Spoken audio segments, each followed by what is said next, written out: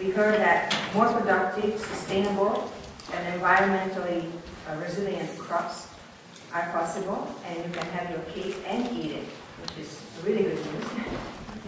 And I'm looking forward to see how genome editing applications will change through adaptation of the CRISPR technology in sectors. From Professor Aitken, we heard about the role of forests in carbon sequestration, and we heard about the necessity to adapt seed zones to future climates and plant the right trees in the ground, and that time is in a sense right now. And from Professor Foster, we heard that bee losses are due to globalization, pests and pathogens, but it has something to do with climate change enabling the invasive species to spread, and that bees adapt to local climate, but the adaptation varies depending on the source of where the bees come from.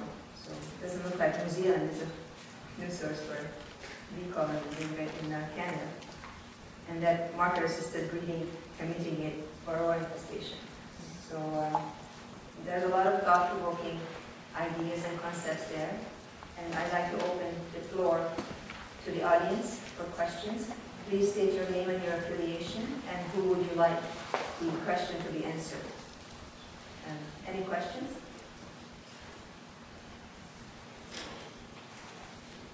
Please.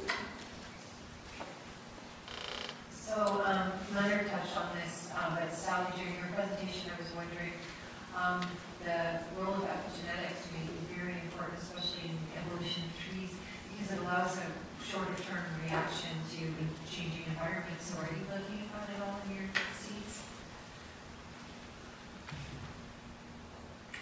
So we're not looking at that. There has been work done in conifers, and there are effects of the parent environment during embryo maturation that have been shown. They're generally quite a bit smaller than the genetic component, but they do substantially influence climate-related traits. That work was done in Norway spruce. A similar experiment was done in British Columbia that was quite comprehensive, where they actually put a field test out, they put several field tests out involving material that had been produced, the same parents crossed in warm environments, cold environments, warm parents, cold parents, and they found no effects. So it's something that I feel like somebody should take on investigating more thoroughly. But I would also say that the evidence that we have to date suggests that the majority of the variation in adaptive traits that we're seeing is genetically based. Just to add to that, we do find clines when we identify genes through association mapping, for example, and then project those back onto the landscape. We find clines in those allele frequencies in different materials, and so those relationships would be weaker if epigenetics was playing a big role in those cases. So we've got a variety of pieces of evidence. The last thing I'll mention is that we have compared material from the breeding programs to natural populations, and the breeding programs produce trees that then go into seed orchards that produce seed, and most of that seed is produced in the Okanagan Valley in BC, and we don't see differences in adaptive traits between those materials in the breeding program produced in the Okanagan Valley, where it's very warm, and the natural populations those trees came from, seed collected in the natural populations. So we don't see any evidence in that work that suggests that there's much of an epigenetic component. It's one of those things we have to still be aware of and keep looking at, but in our own materials we haven't seen sort of a variance that could be unexplained variance that we could explain through that. Thank you. Any more questions for the panel? Yes. Richard Hamlin at UBC. Question for Loren. So you make a great case of showing the natural variability and adaptation in sunflower. So that and also of crosses, yielding drug resistance than the sunflowers. So there must be those naysayers saying, well, what do you need genomics for? So what's the argument to use genomics, to further the reading? So the main argument, there are a couple of arguments for genomics. One is that if you actually know the gene and mutation, knowing the gene involved, it can be very difficult to move these traits into the genetic background without bringing along a lot of crap that the breeders don't want.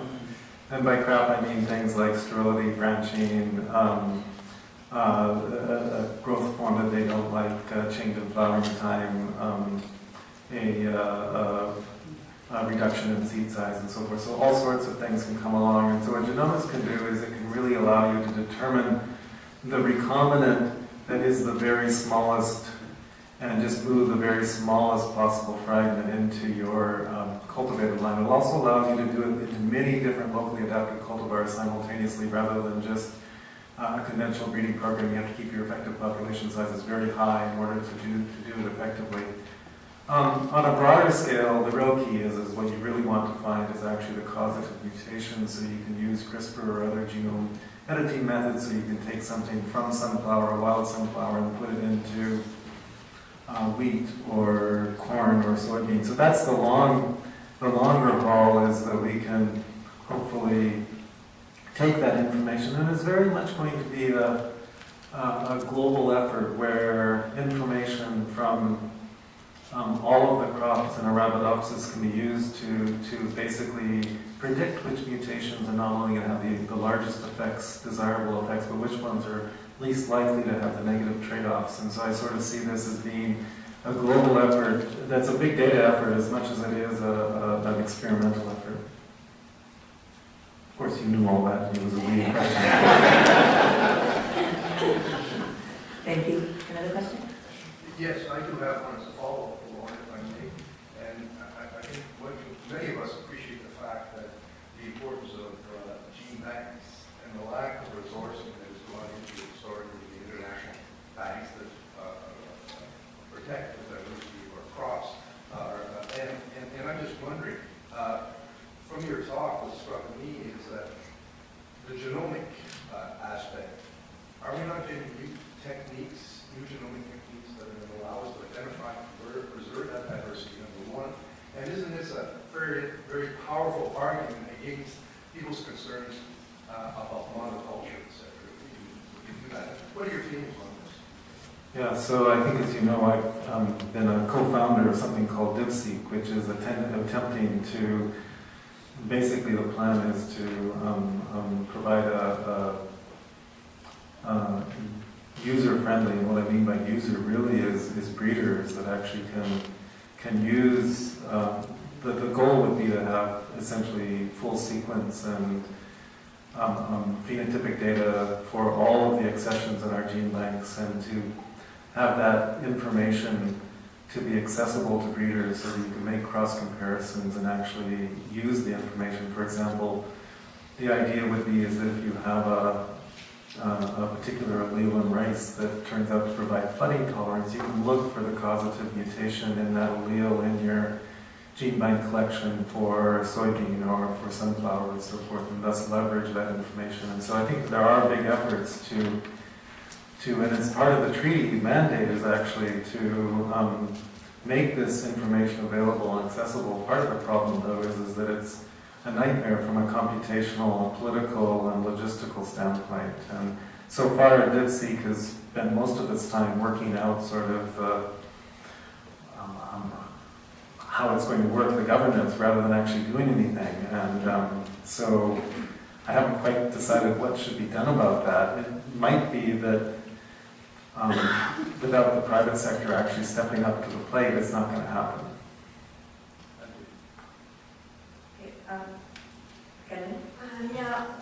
I would be interested in learning.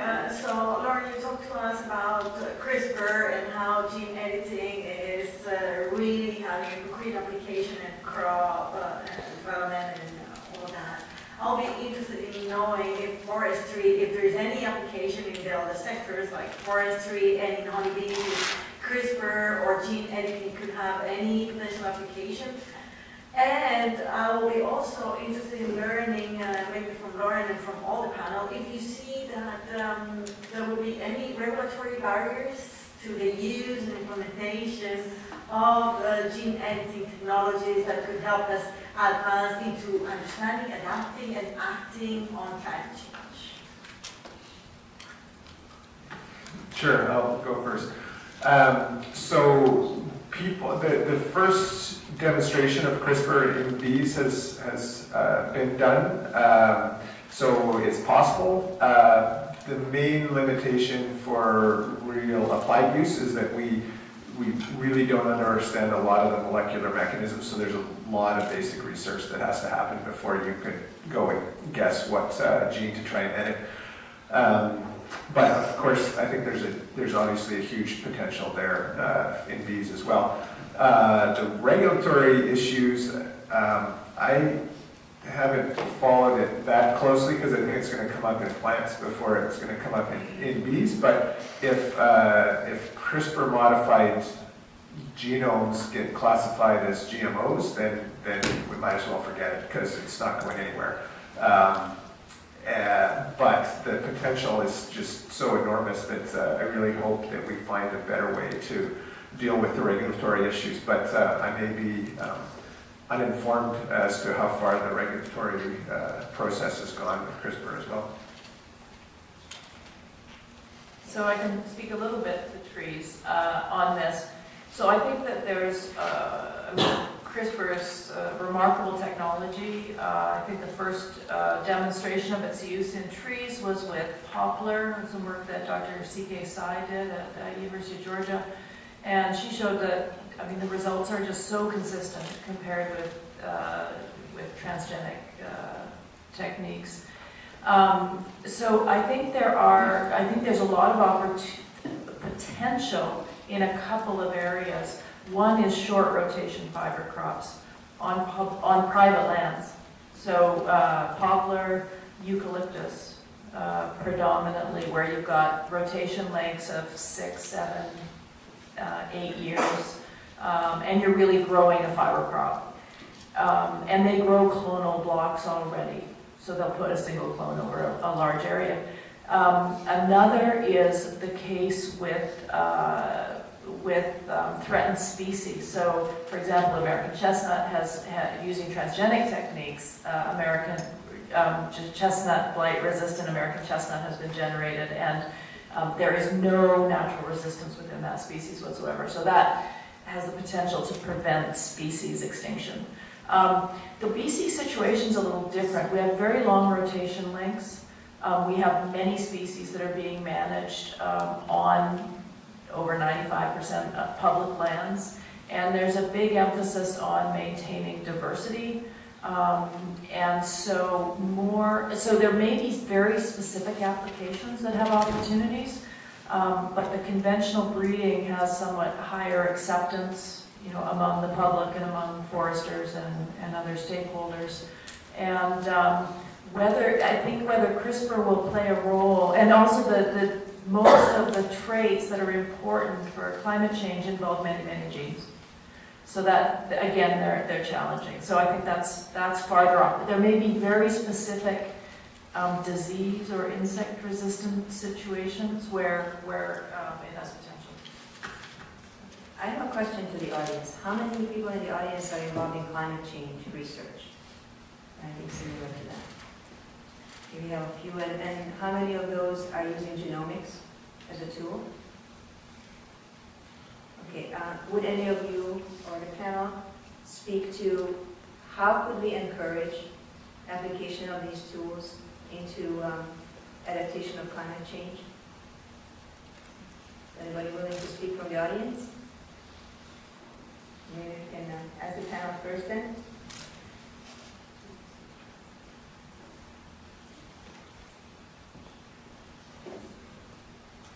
Sorry, we can go to the panel. So Loren, how do you think we can... I thought maybe, let's see, okay. It's pretty easy. No. I thought maybe I would first sort of address the regulatory issue question that Catalina put forward, and then I'll address the question about how to use it. So I think the regulatory situation is the big unknown. It's interesting that the USDA in the first CRISPR-related release chose not to regulate it at all because they didn't see that it's not GM, it's just and so I think it was with a mushroom, kept the mushroom from growing brown or something, so useful trait. So I imagine it's going to be that the US will not regulate. I think Canada will because it's a novel product. And I think Europe is probably the big question as to exactly what they do. I can't really predict at this point what they will do. So I think it's not going to be a uniform response, and I think it is going to be the single biggest hurdle for CRISPR sort of flowering in agriculture. Technology is going to be an issue as well. Now, plants are not quite as easy as animals. It turns out that people have been very successful mainly at using CRISPR for knockouts in plants, but not for a sort of allele replacement. So I would be cautionary as to how, but DuPont and Dow and so forth are putting huge amounts into it, and certainly we'll see drought-tolerant cultivars of corn based on CRISPR coming out in 5 years. I've actually seen that predicted. So that gives you some idea of the regulatory climate. I should also point out that the companies love it because it provides IP. So they're investing enormous amounts into CRISPR-Cas9 with the idea because they can then protect their traits, which you can't do with natural allelic variants. They don't like the approach I'm taking very much because they can't protect those alleles intellectually. So it's they're interested in it, but they worry they would rather combine a natural variant with a CRISPR-related change so that they get the IP plus the good alleles. So it's kind of an interesting thing. In terms of how to use CRISPR, I mean, with crops, I think it's for climate change. I mean, I think the key thing is we know from Arabidopsis, from maize, about particular mutations that that provide drought tolerance. Drought tolerance is the world's most important trait right now. There's absolutely the biggest single application will be to put some of those mutations in a lot of our different crops. And that will happen, I think, quickly, and I think within 5 years we'll see quite a number of CRISPR-enabled drought-tolerant crops being grown worldwide. Right, so I guess we can start. You're on the US-based climate change genomics organization. So that's where I was thinking of what can Canada do, what can we do, how can we get more involved in things like this, and what can we share with the audience so that maybe inspire some people. Well, I mean, we, Canada, there are certain crops that Canada plays a huge role in. Canola is the obvious one where, and canola is quite tractable in terms of biotechnology. We absolutely should see gene engineering going on in canola, and I'm sure it already is. The interesting thing about canola, so certain crops are primarily private sector and certain ones are primarily public sector. Wheat is still mainly a public sector breeding crop, and so I would see wheat as something that the Canadian academic sector could play a large role in. In fact, there are really important wheat and lentil breeding programs in Saskatoon. So certainly beans are another one. So there are certain crops where Canada should lead because of the leading breeding programs are in Canada. But I think also we should be looking at developing country crops as well, where we can play a large role in terms of providing Canadian expertise on everything from millet to cassava to rice and so forth. So it doesn't have to be just a purely Canadian crop, a purely Canadian effort. But from a crop perspective, I mean, we should be supporting them in circuits, supporting, and so is Genome Canada supporting these biotechnology approaches. Senator, do you have a comment? So I think that in terms of the genomics, rather than CRISPR, I think that we're seeing more and more partnerships between the traditional breeding organizations and the people with the expertise on the genomic end of things, who are usually universities, I know with our work, there's a new EU project that's about an €8 million project that's just started up called Gentry, and they're looking at 12 species in Europe. And we have, and so this ability to do comparative work and transfer information across related species, I think, will really benefit from open sharing of that information and between groups working on related species. And generally, it's there's not a lot of IP in the conifer realm, so and the community is very open to sharing. So that really speeds things up, even though the trees take forever to grow. Let's see. So I think Canada can play quite a big role in bee breeding, and the main reason is that we're one of the, or probably the biggest customer of New Zealand beekeepers, and we represent about 30 or 40% of the market for the Hawaiian and Californian beekeepers as well. So we bat about well above our weight class there for in terms of the U.S. overall U.S. economy, and the same issues that we're facing are also present, are also going to be big challenges in Europe, which is the other big beekeeping area.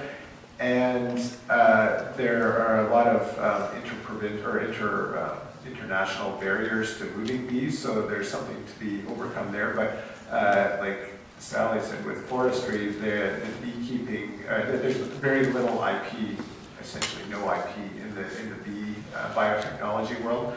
And that community is also very open. So I think with Canada as our economy playing a pretty big role in the international bee scene, and what we have developed here already in terms of bee breeding programs, we can play quite a big role. And even though we might not be able to move bees, we can move the knowledge and use those selection approaches in other areas.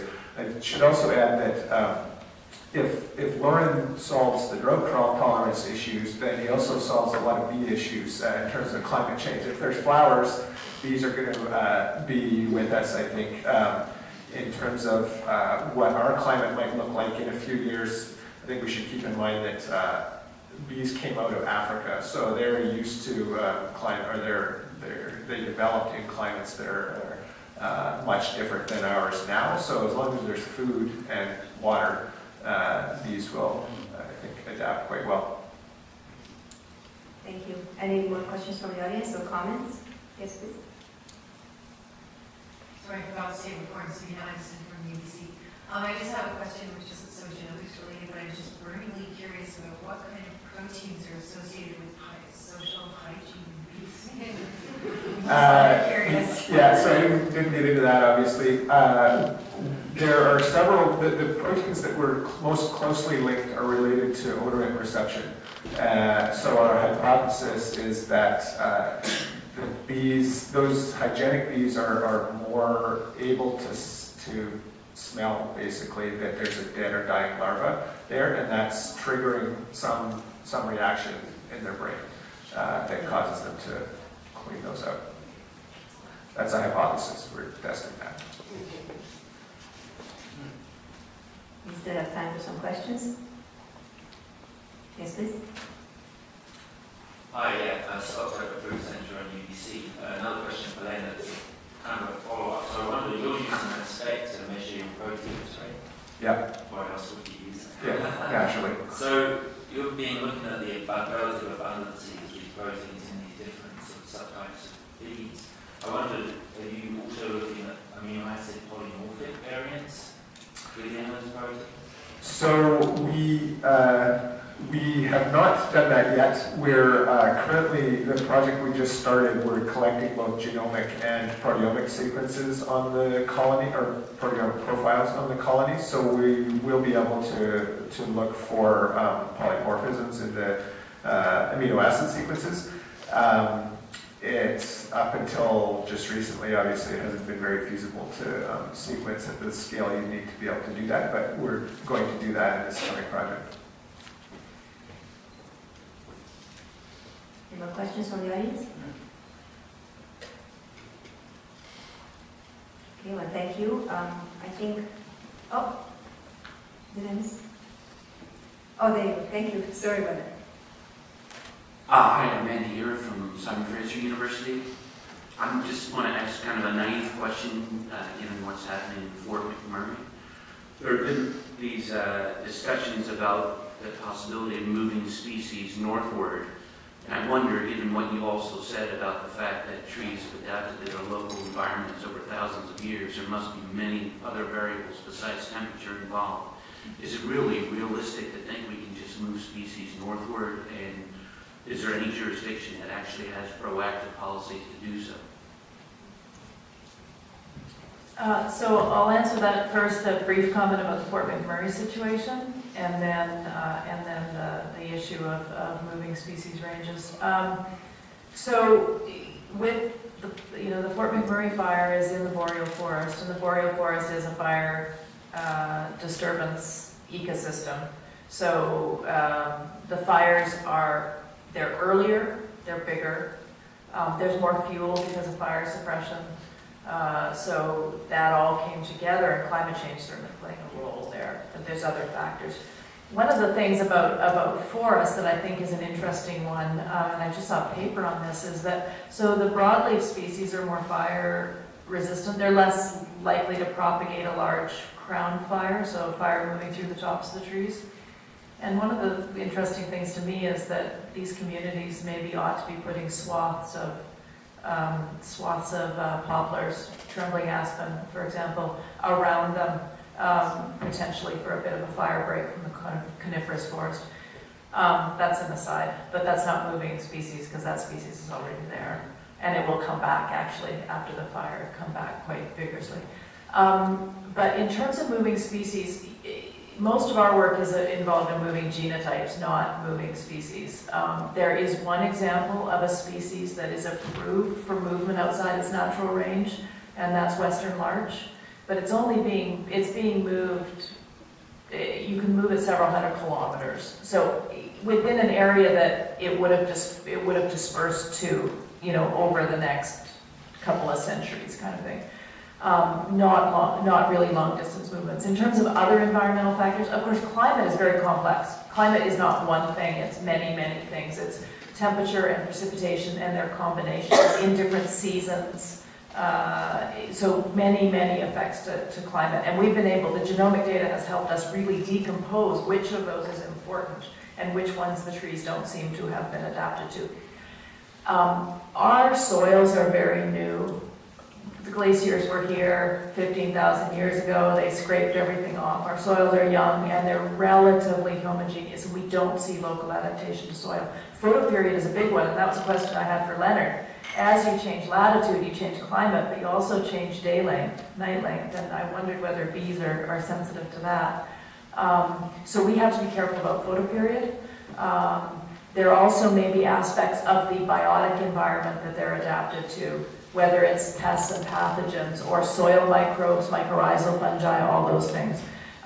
With the conifers, we don't have strong evidence of those things yet. I think if you went into tropical, subtropical situations where the soils are much older, the ecosystems have been there a lot longer, you might find a lot more of that local adaptation to other factors. What about photoperiod of bees, Leonard? So I don't know that anybody has looked at that, but one little anecdote that I would add that related, I guess, also to Fort McMurray is that the area just west of Fort McMurray is actually one of the best honey-producing regions in the world because the days are so long in the middle of the summer. So bees, one thing that is certainly related to photoperiod is the length of the lifespan of an individual bee, like an insect, rather than the superorganism, which is the colony. As you get to longer days, the bees live less time. So the average lifespan of an adult bee is about 3 weeks, maybe just over that. In the peace region, they can live as short as 10 days because they're working so hard. So there probably is some effect of photoperiod too. Thank you. I'd like to thank you all for the great questions, and please join me in thanking the panel for the great discussion.